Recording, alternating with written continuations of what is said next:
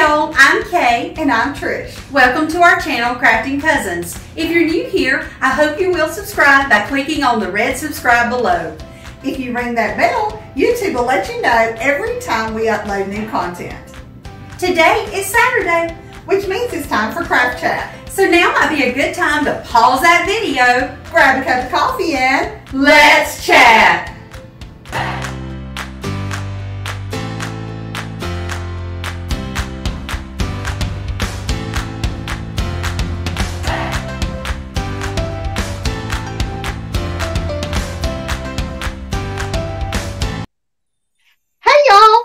It's Saturday, which means it's time for Craft Chat again. Hey, Kay. Hey, Molly. Hey, Trish. I'm glad you're feeling better. Thank you so much. My eye's finally in the healing stage, so at the very least, we can cover anything that's left. I thank every one of you for the well wishes and the prayers. That just means everything to me, and I am so happy to be back more to normal anyway this week. Yes. So, for today's show, Kate and I thought that we would show you guys the cutting tools that we use while we're crafting. I know Christmas is coming up and you probably have a wish list or a gift list, and we wanted to be able to show you what we use, so if you want to get something, you can add it to your list in time to hopefully be able to get it. Now, all of these tools we're going to show are very easy for beginners to use, or even people who have issues with strength. I don't have an elbow in my right arm, so I have to use things that I can handle because I am right-handed. So it has to be lightweight or something that I can just pull down, something easy to use. Kate also has bone issues, so she has to make sure that anything she uses is lightweight and easy to use as well. So everything we're going to show you today is very, very easy for anybody, from the beginner crafter all the way up to the experienced crafter, and most of it is very cheap. Everything we're going to show you today is under $100.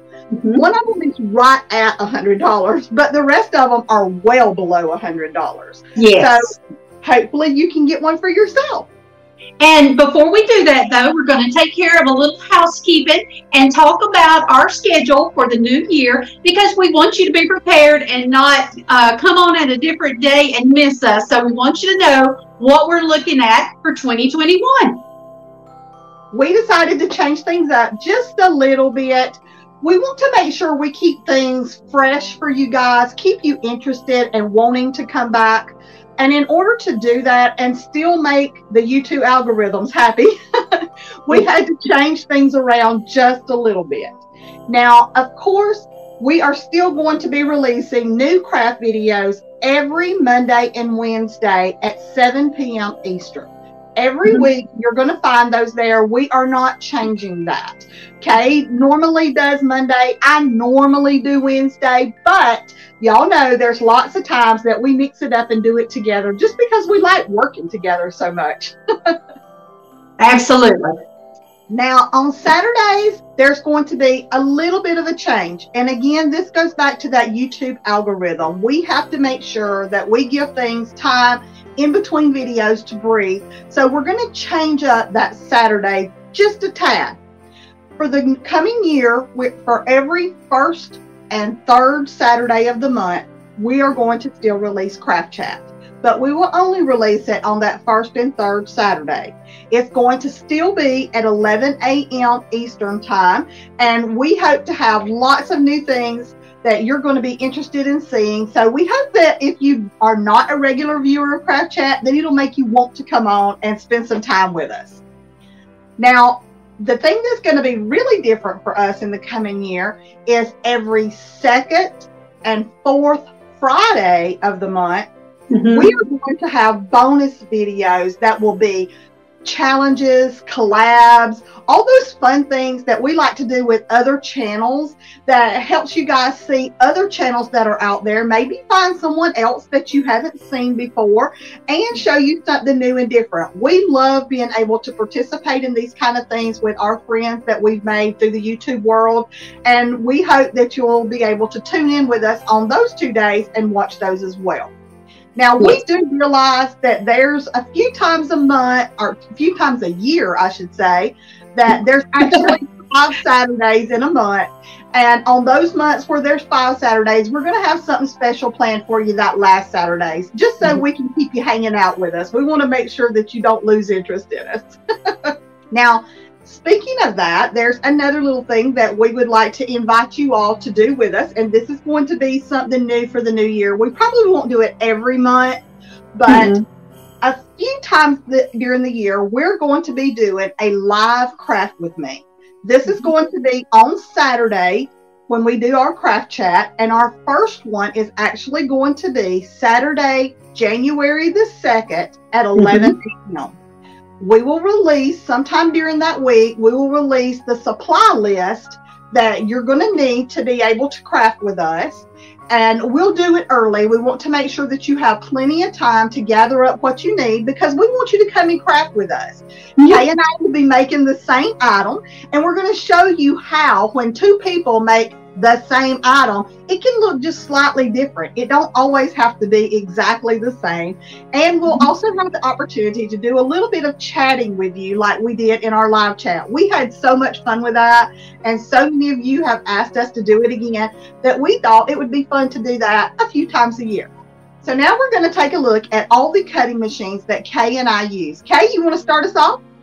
I sure do. And I'm going to apologize ahead of time for Molly being here. That's my little Maltese, and if I don't let her in, she'll start barking. So I just keep her happy by holding her most of the time when we do craft chat. The first one I'm going to show you is the one I've gotten a lot of questions on my video. Let me move it out. These are called miter shears, and there's several different ones that you can buy on Amazon. As a matter of fact, I bought one pair and I sent it back, and that was the first one you ever saw me use on my videos, but it just didn't cut that well. It was really hard to use. This one's still not what I would say an excellent tool. It's pretty good. It has a blade, and it comes with 2 replacement ones. This part up here is your blade. You have your plate here, and you can adjust this to make different cuts, like a different degree of cut, like a 90-degree cut, a 45-degree angle, those kind of things, or just a straight cut. But if you're like me, and Trish told you I have some bone issues, I have psoriatic arthritis, and I have a lot of issues, mostly with my left arm, which is weird. And using it a lot of times, even with these tongue depressors or craft sticks, it takes a lot of muscle for me to use it. Let me try it. Today's not a good day. That's just the way it is sometimes. It's really difficult. But I see other people use them really well. There it went. And when I use them, I have to use both hands, and they kind of shoot all over the room. But this was the first one I bought to do simple miter cuts using craft sticks. So it cuts pretty well, but it does take some muscle, and that's almost a little out of my range. Yeah, I bought a set of those too, and honestly, with me not having that torque in my arm, I don't have that elbow, I couldn't get it to cut through. I could very simple popsicle sticks, but I can do that with scissors. So I sent them back. I've seen a lot of people use them, and they look so easy when they pop them, but they must have more strength in their arms than I do. I just couldn't use them, and it wasn't worth it to me to keep them.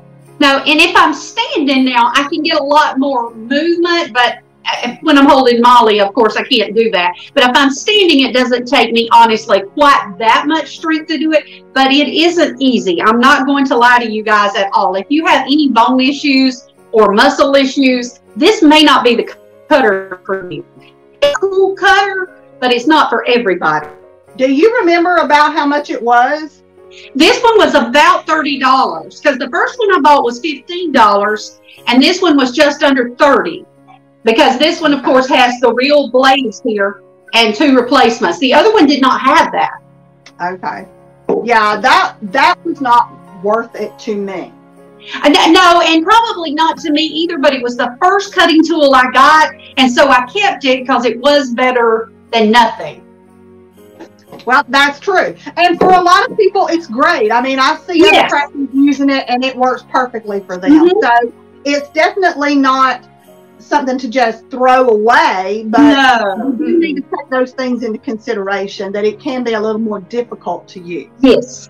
Every tool kind of comes with its pluses and minuses, I think. Even the ones we're looking at on our table. Amen. That is so true.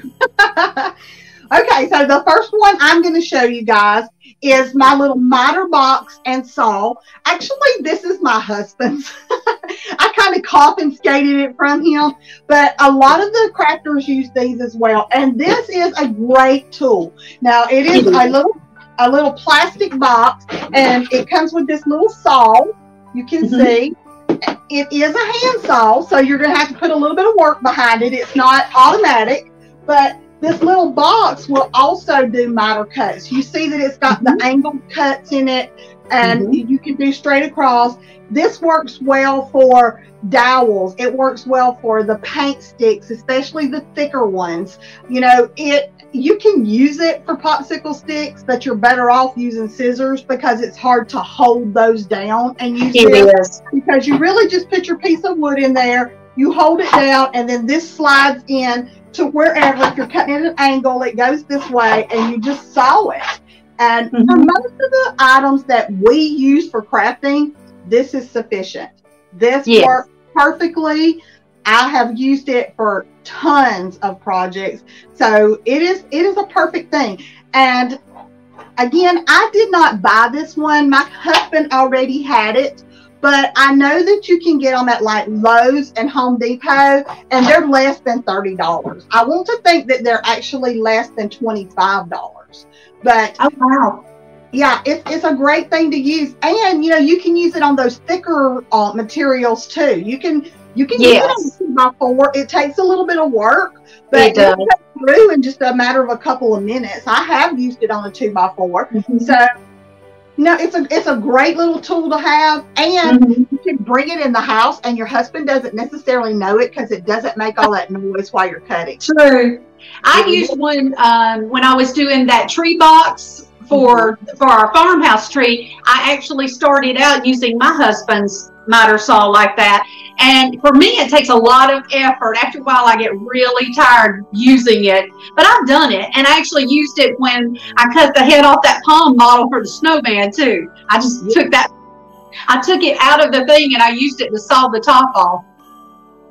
It's great for stuff like that, but you are right. Now, if you're doing a lot, it gets tiring, especially at my age. I mean, you know, I get tired easier, I'm not gonna lie.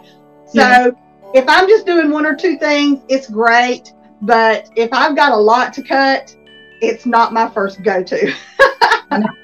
No, mine either. I've used it on a couple of projects, but it wasn't my first go-to. And the next saw that we're going to look at is one that Trish turned me on to. As a matter of fact, she got it for me for my birthday, which is in a few days, but I got it early because I really needed it. And that's this Mighty Mite saw. I'm trying to get it on camera for you, and it is really cool. It came from Harbor Freight. It has a little what do you call this here, a little holder thing you can turn, and you can hold different pieces of wood in there, and like dowels, or you can do paint sticks, but you have to be really careful because of the depth of the blade, and it might back up on you a little bit. But Trisha's done it.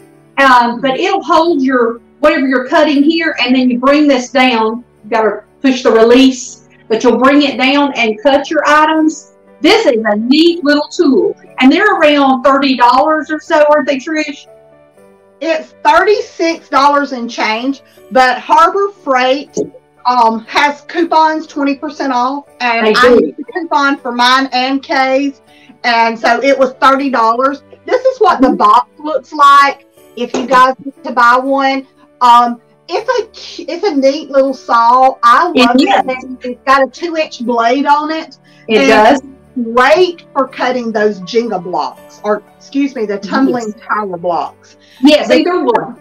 That little clamp, once you screw it in, it'll hold that Jenga block there, and when you bring it down, it'll cut through. Now, my experience with this, and Kay, you can tell them if it's yours too, is, you know, it was a $30 saw. It doesn't have the strongest motor.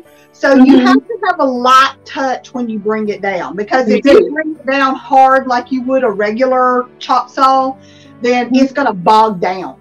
But if you'll bring it down lightly, it'll slice right through those little tumbling tower blocks, dowels, all those things is great.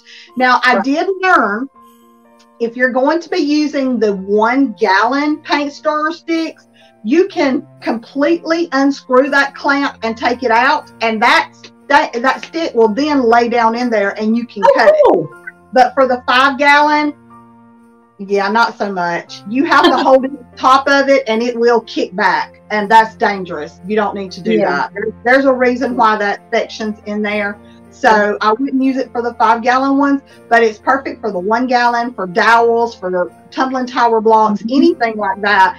And I keep it inside on my work table, because it does make dust, but I can just vacuum that right up.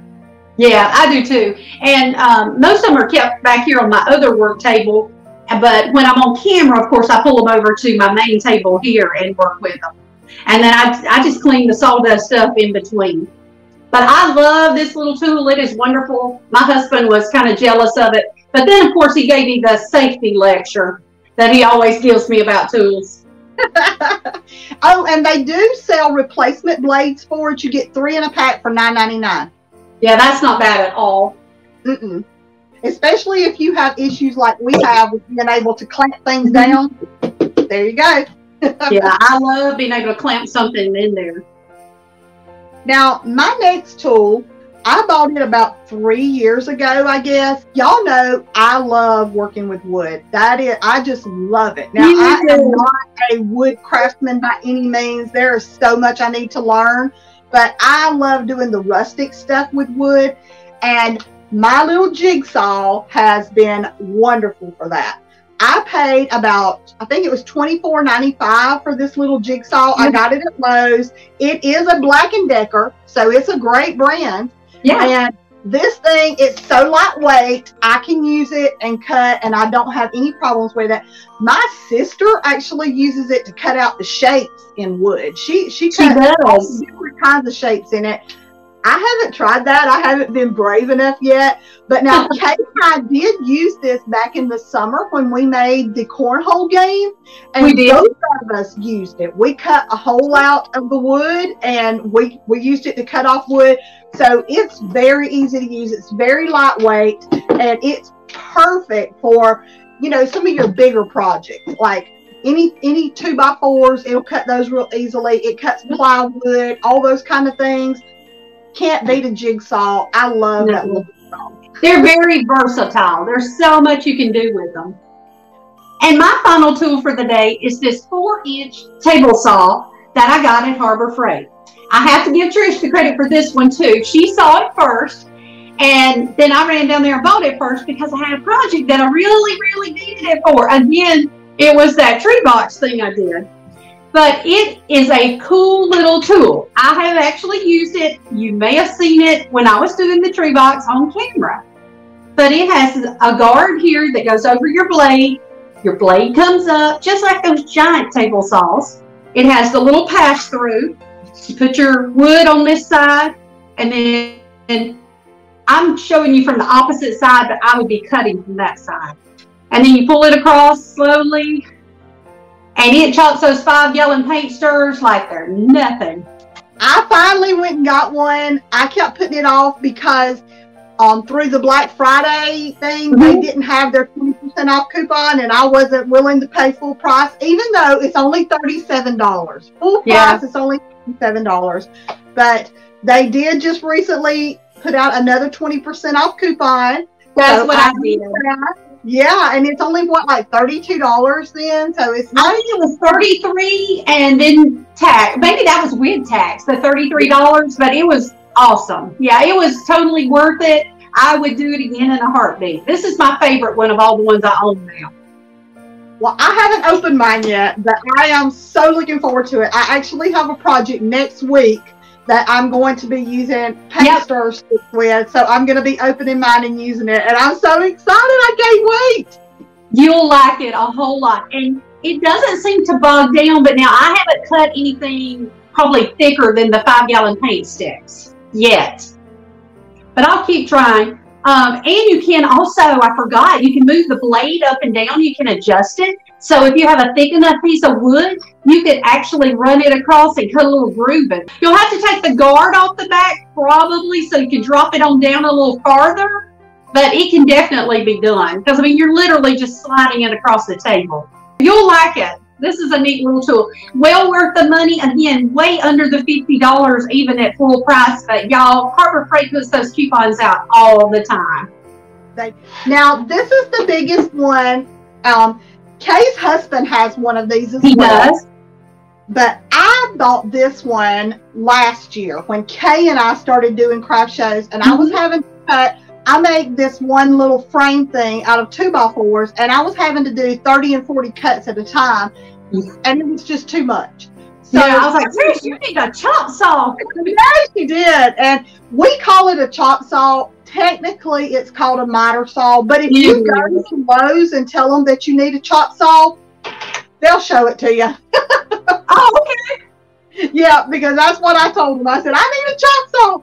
But this is a small one. Of course, they have much bigger ones. This one, for one cut, you can't go bigger than a 2x4. Now, you can do a 4x4, but you have to do a cut, flip it over, and do another cut. So it's a 2-cut job.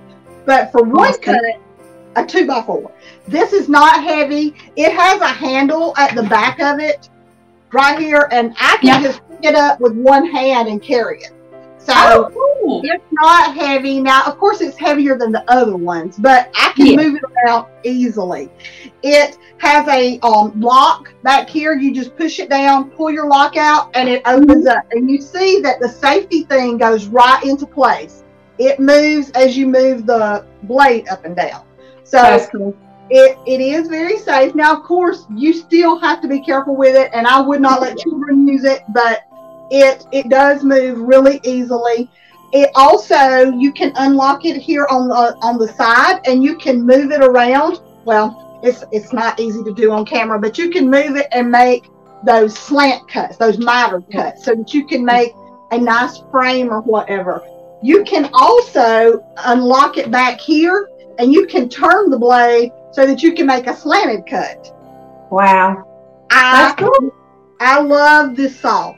I haven't been brave enough to try that one yet. When he gets his workshop set up a little better, maybe I'll practice that one.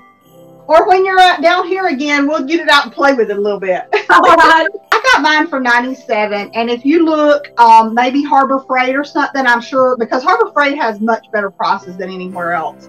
They do. They have lots of good prices. You can and they run sales. Yes, they do. Now, keep in mind that all of these tools that we're showing you guys are for crafts. You know, we don't use typically really big materials in crafts. We use things like paint sticks and dowels and tumbling tower blocks, those kind of things that need to be cut.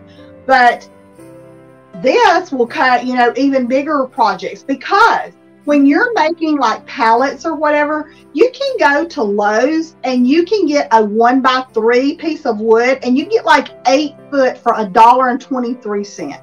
It's true. Yes, I mean, you can cut that down, and you can do so much higher quality projects with that than you can with the Dollar Tree signs and stuff like that. And it's cheaper in the long run, because an 8 foot piece of 1x3, I mean, I was making what, Kay, like 3 pallets out of one piece? Yeah, that's true. You can't beat that. And and there's just something about looking at it and knowing you made it too. Now, I will say, part of me wishes I would have gotten the chop saw that is just a little bit bigger, and it's about $150. But the difference in it is that it will move forward and pull back, and you can do 4x4s, 1x6, 2x6. You can do those bigger projects because it moves forward and pulls back, but it's still a real easy cut. And y'all, my arm, y'all, I told you I don't have an elbow in it, so it gives out real easily. This, I can work on it for hours, because literally you're just pulling it down. I mean, it's nothing. And it will cut through that fast. But on that same note now, it can cut that hand off that fast too. So you do have to be very careful with it. Yeah, even with these smaller tools, I mean, you have to be careful and you have to be cognizant of where you are and pay attention to what you're doing, because there's always a safety issue. It's just like if you use something like a hot glue gun, you got to be careful or you get burned with it, which I have done quite often. You're right. Any of these, even these little tool or these little saws that we showed, this little 2-inch saw and this little 4-inch saw, it looks like a toy. It is not a toy. No. It can do serious damage, so please make sure you always use safety when you're using it. And you should wear goggles too. You should wear safety goggles when you do it. I usually will at least have on my glasses, and I'm not cutting anything very big, but I still make sure I got something covering my eyes. But I think these are good items if you have any issues at all, or if you just want to do your cuts more easily. I think they're great things to put on your Christmas list if you're an avid crafter like we are.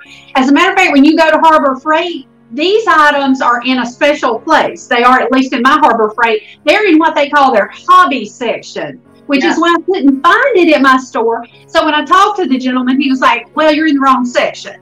Those are our hobby tools. So even they know these are not the high torque tools, that these are just for the hobbyists.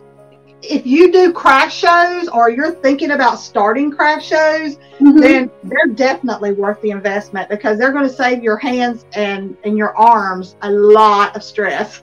Yes, they are. They do. Well, Kate, that's all I've got to show today. Did you have anything that you would like to add? No, but we do have a few shout outs that we want to make for our Saturday video, of course. Yep, we started doing shout outs a couple of weeks ago, and we have loved being able to do a little bit extra to thank you guys. We love you, we see you, we appreciate you, and we are so thankful to have each and every one of you. Kay, you want to start us off?